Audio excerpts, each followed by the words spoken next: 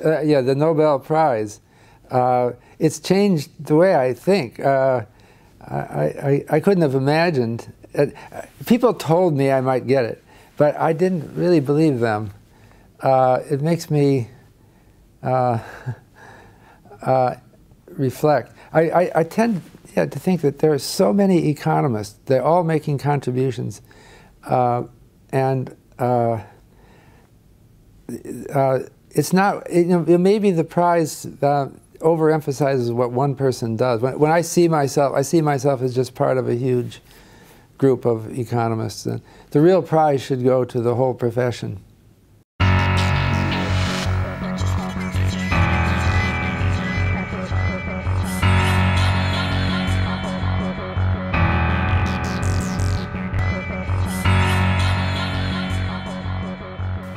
I think it's possible to identify bubbles within limits. It involves human judgment. That's why we have central banks, and they have committees and economists who should be thinking about whether a bubble is forming. And historically, they have, imperfectly. The real problem that brought this crisis, the crisis that culminated in the 2008 bailouts that had to be made, the problem with this is that a view had developed that was thought to be scientifically based, that financial markets are perfect the way they are, and the government shouldn't intervene.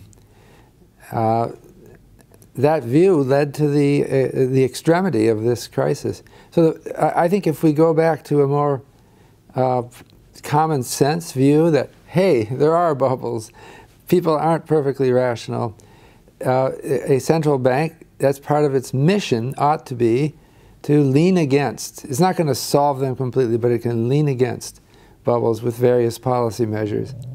How can we combine bubbles and financial crisis like we have in a good society? What is there a kind of method? Yes, financial innovation. We have to think that we have come nowhere near the end of the line in financial innovation, and that many financial innovations will have a social or democratic aspect to them.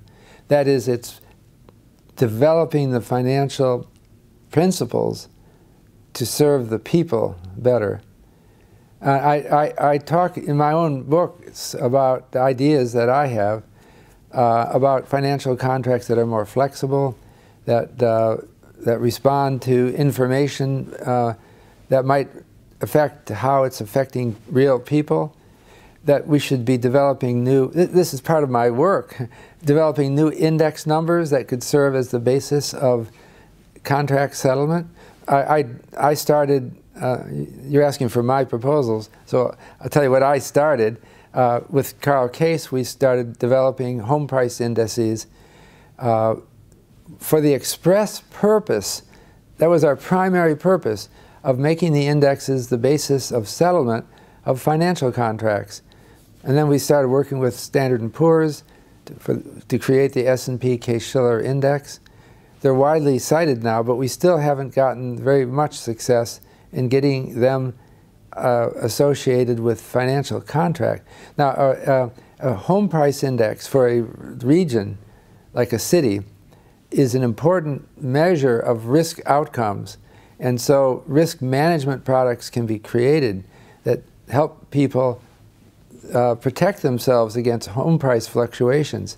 If we had had such institutions in place back in 2006 or 7, I don't think we would have had this financial crisis.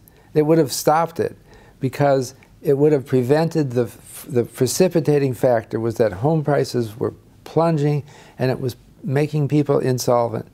They didn't have assets to cover their loans, and so people panicked and stopped spending.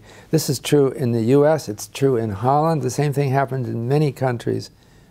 And it could have been prevented if we had had the right kind of people-oriented financial products.